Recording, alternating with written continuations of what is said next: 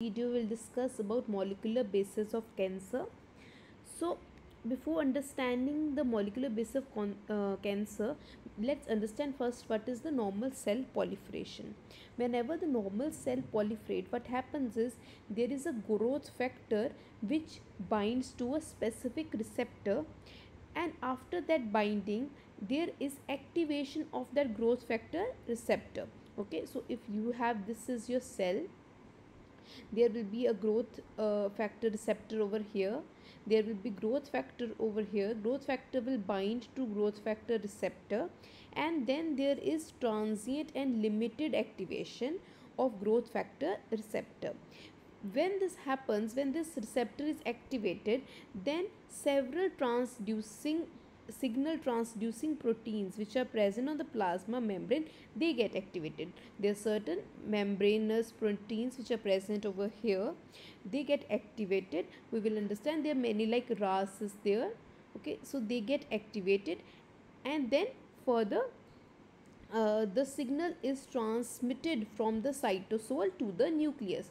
Okay, now the cell, again you have growth factor receptor, then a signal transducing protein. This signal transducing protein will send the signal from the cytosol into the nucleus, and here DNA transcription will begin. Okay, and then there will be cell cycle.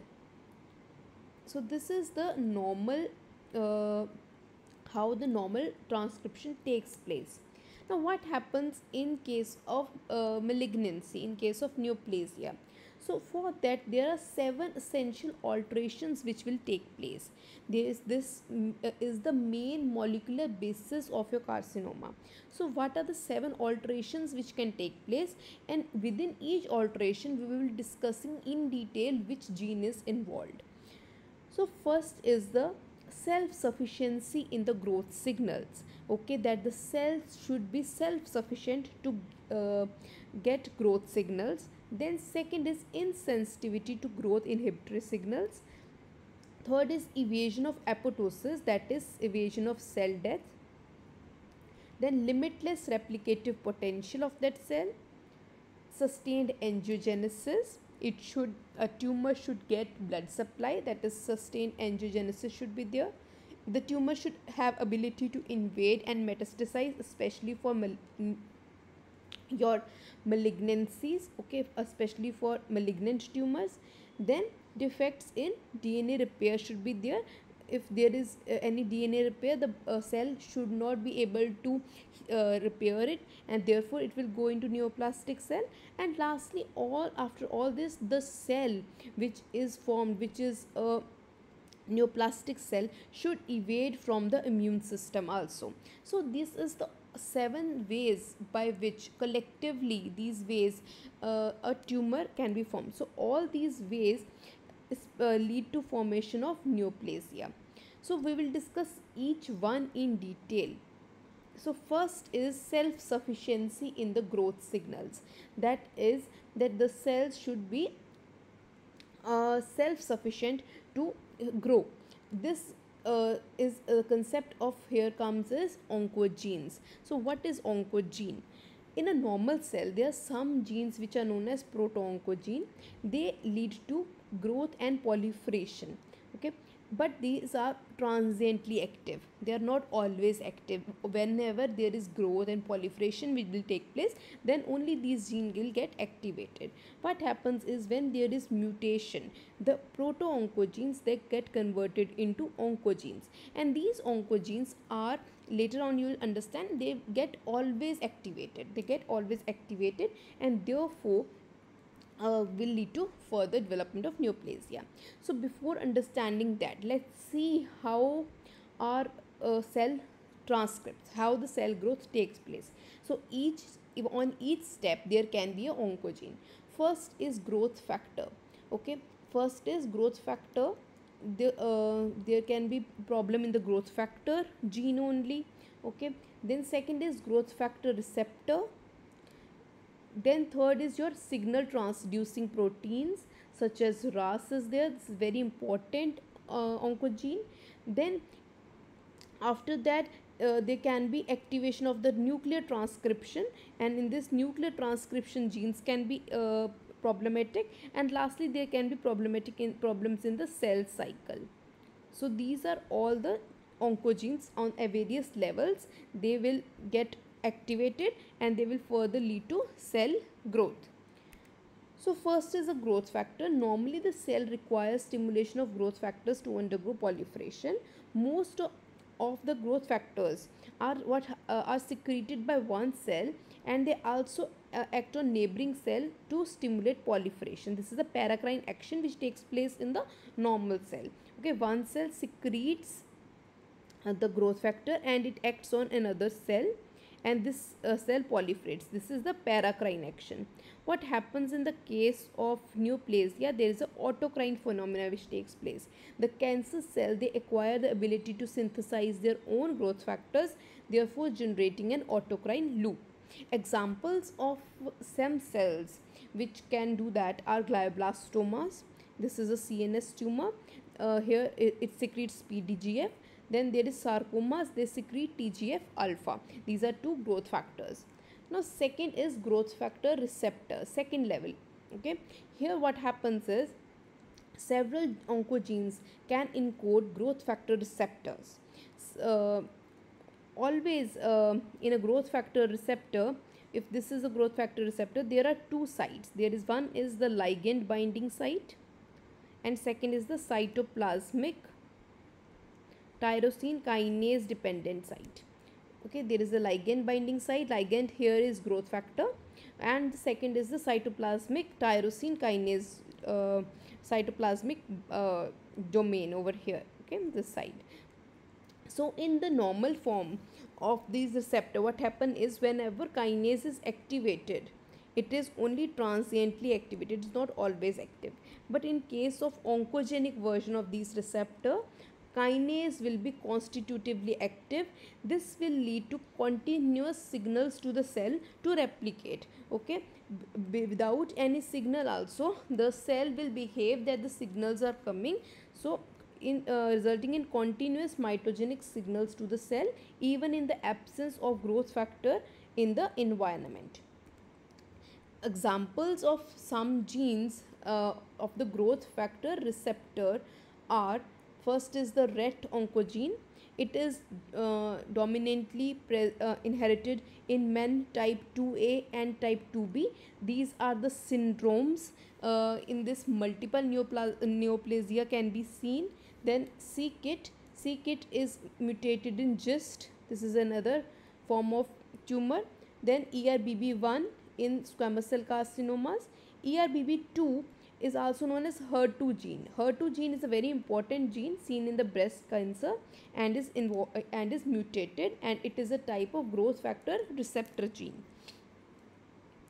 Now going to third level. Third level is the signal transducing proteins.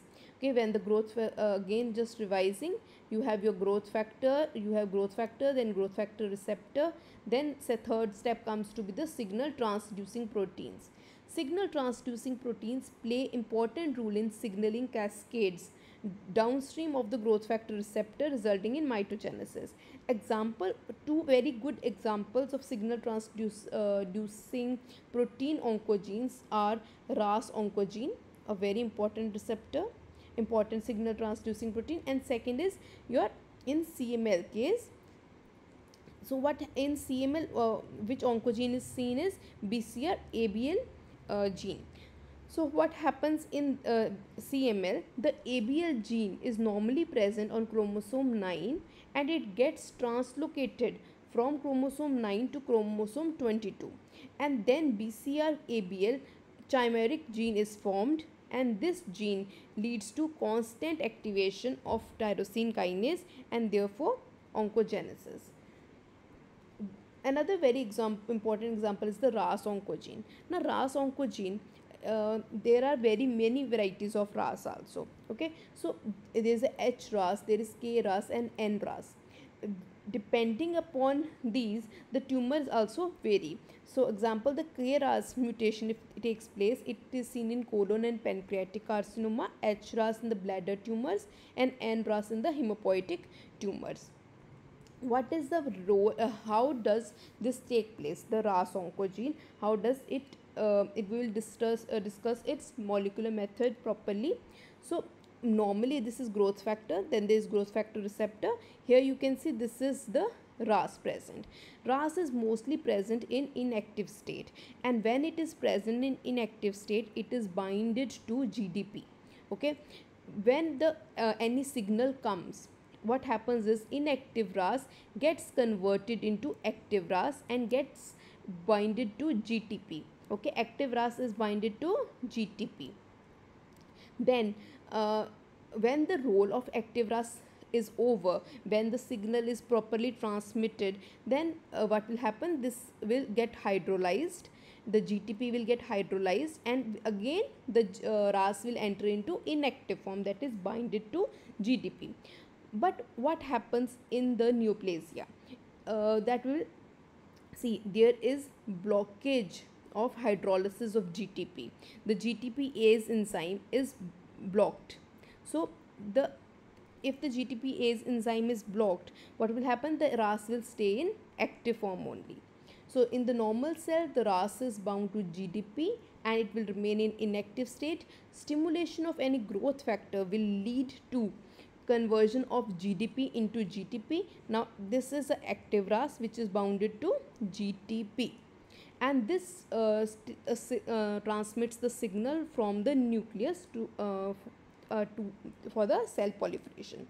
Now in a normal cell, active ras will again get converted into inactive ras with the help of GTPase enzyme. And one more important thing to note over here is there is something known as gap protein. What is gap? Gap is a protein which activates this enzyme, GTPase enzyme. It wants it to, it just gives an acceleration, an extra push it gives, the gap protein. So in tumor cells, what will happen is the hydrolysis is blocked, the GTPase enzyme is blocked, or there is decrease in the gap proteins also. So because of this, the always the ras is present in active form. Now next level is the nuclear regulatory proteins. Now the signal has got transmitted up till the cytosol and gone into the nucleus. In the nucleus, what happens is there is nuclear transcription which will take place. The DNA activates the certain transcription genes. So here which gene is mutated is the MYC gene, MYC gene. So just seeing what is MYC gene, it is normally present on chromosome number 8 and it gets translocated to chromosome number 14, and there is a translocation 814 present in case of Burkitt lymphoma. So MYC oncogene, it produces and increases MYC protein, and this is further leading to increase in growth, pro-growth genes. Okay, it by multiple method it increases the growth of the cells. Also similarly, which already discussed in the case of CML, that is chronic myeloid leukemia, the BCR ABL mutation takes place. On the 9th chromosome there is ABL oncogene which is present. In the 22nd chromosome there is a BCR locus which is present. Now translocation will take place, the BCR ABL oncogene will be formed, and then the tyrosine kinase will be always active in case of this mutation, this translocation, and therefore the growth factor signaling pathway will get activated. So these are two translocations which are very important in hematology. Similar, because tyrosine kinase is constitutively active in CML, tyrosine kinase inhibitor is used in these patients, and it is of good response in these patients. Now last oncogene is the cell cycle regulators. This is the last thing. Okay, so just revising again, there is a growth factor, then there was a growth factor receptor, then the signal transducing protein was there, then the nuclear transcription factors were there, and lastly this all has to go into the cell cycle. So cell cycle regulators are important. They are cyclin and cyclin dependent kinases. The ultimate outcome of all the growth promoting stimuli is the entry of the quiescent cells into the cell cycle. the cancers may go autonomously if the cells that drive cell cycle become mutated or amplified. So there are various cell cycle steps. There is a G1 phase, there is a S phase, there is a G2 phase, and there is a M phase. The G1 phase is known as pre-synthetic growth phase, then a DNA synthesis phase, pre-mitotic phase, and a mitotic phase. The cells which are not in the cell cycle, they are present in G0 state. This is known as the quiescent cells. Now let's see how the cell cycle goes. Okay, so you can see it goes from the G1 phase to the S phase, then G2 phase, and then the M phase, and this is the cell cycle which is taking place. Now there are two important checkpoints in the cell cycle.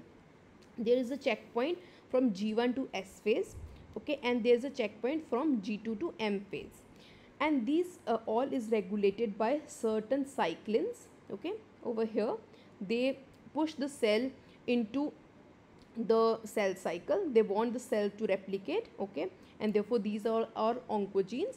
And then there are CDK inhibitors, okay, they inhibit these genes, and therefore these are mostly the tumor suppressor genes. Okay, so this is the whole cell cycle. So let's see the each checkpoint. So the two main checkpoint are G1 to S transition. This checks the DNA damage before replication.